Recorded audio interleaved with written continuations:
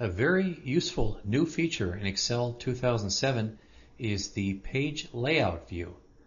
Formerly, in earlier versions of Excel, you'd have to go and switch back and forth to the print preview to see how your workbook or worksheet would actually look before you send it to print.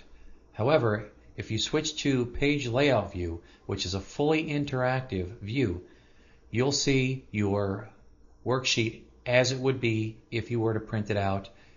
Your headers and footers will be visible on the screen. You'll see where the physical page breaks will occur. You have the full ability to work within the worksheet cells, input data, input formulas, calculations, functions. You have the ability to adjust the margins, adjust the column widths and the row heights. Let's go ahead and take a look how we switch to that view. Here on the ribbon, coming over to the View tab, you have Normal, which we're looking at right now on the screen, and you have Page Layout View. I'm going to go ahead and click on Page Layout View, and then we're going to go ahead and discuss this view here. You also have the ability, down at the bottom on the status bar, you have three little icons for three different views here. And you can actually use these little icons at the bottom as well. Here I'm on Normal View. The icon in the middle, if you hover over it, you see it says Page Layout. I click there. That's the same thing as coming up to the View tab of the ribbon and going to Page Layout. Here you see where it says Click to Add Header.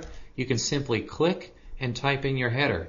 Notice when you do so, you activate a whole new element on the ribbon, the Header and Footer tools. Then you have a Design tab, and you have all the options to switch between header and footer, to insert into your header or footer page numbering, date, time, path and file name, sheet name, pictures.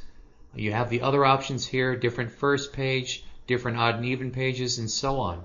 So you can come right here into your screen. You can use the icons that are presented to you, or you can manually type in whatever you want to appear in your header. You have a left section of the header, a middle section, and a right section.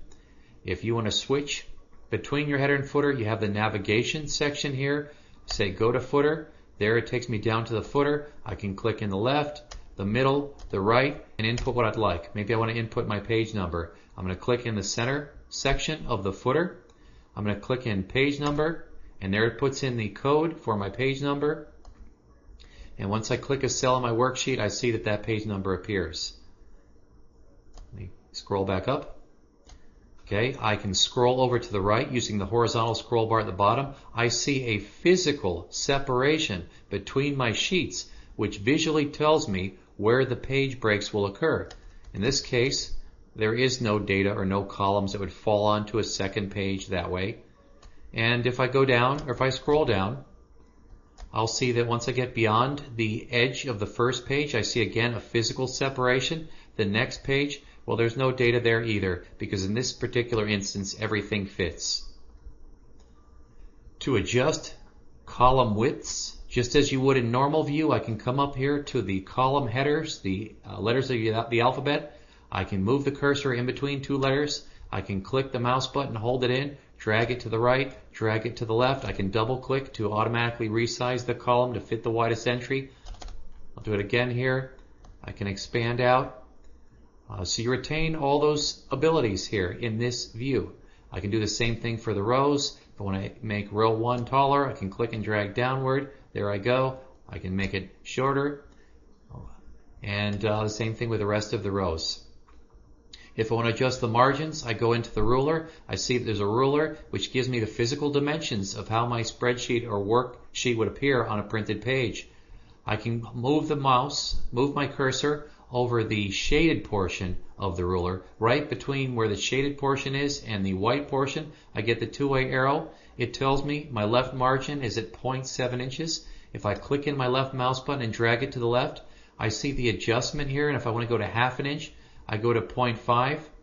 I then release my mouse button, and now my left margin is at 0.5. If I want to do the same thing at the right side, I can come over to the right, go to the ruler, get the two-way arrow right in between the shaded and the white portion of the ruler, click, drag it over to the right from 0.7 down to 0.5, release it, and there we go. And I might need to work with my page settings as well here.